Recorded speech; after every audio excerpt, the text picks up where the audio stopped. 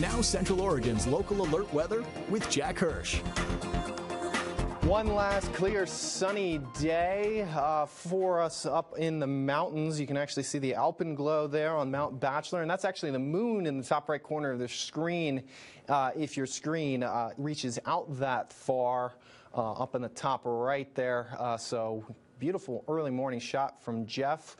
But you saw clear skies there. Not the case going to be tomorrow. We have a winter weather advisory already in effect for the eastern slopes of the Cascades. These are the areas that are accustomed to seeing winter weather advisories this time of year, and we've only had, you can count on one hand how many we've had since the middle of January. So Santiam Pass, Sisters, Sun River, Lapine, some parts of Bend, Mount Bachelor, all under this winter weather advisory through the end of the weekend until Monday morning. Now, let's look at some of these cameras. We haven't seen anything yet at Mount Bachelor. Nothing at either one of those cams. A few more clouds at Hoodoo, and then take a look at our Timberline camera. This is what I was trying to show you earlier.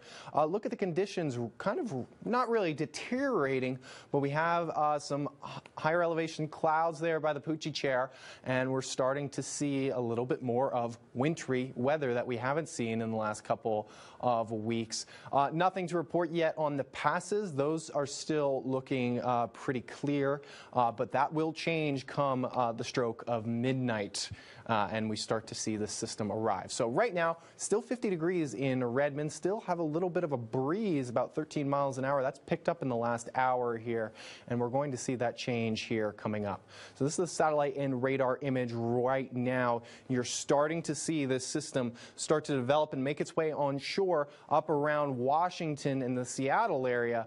Now, as we take a look at the future track, we're going to start to see this line up right along the Cascades, as we're used to seeing. We just haven't been in the last couple of weeks.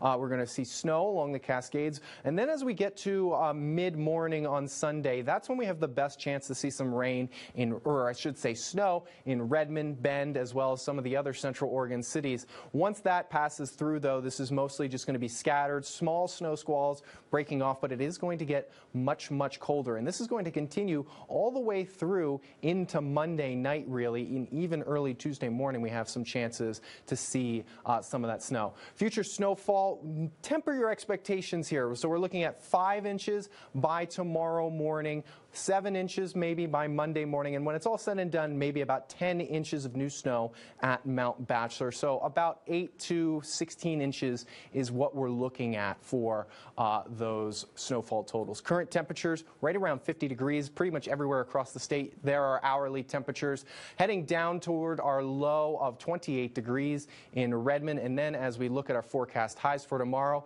much cooler, closer to 40, and as we look at the 7-day here, you'll see it's going to get even colder on Tuesday.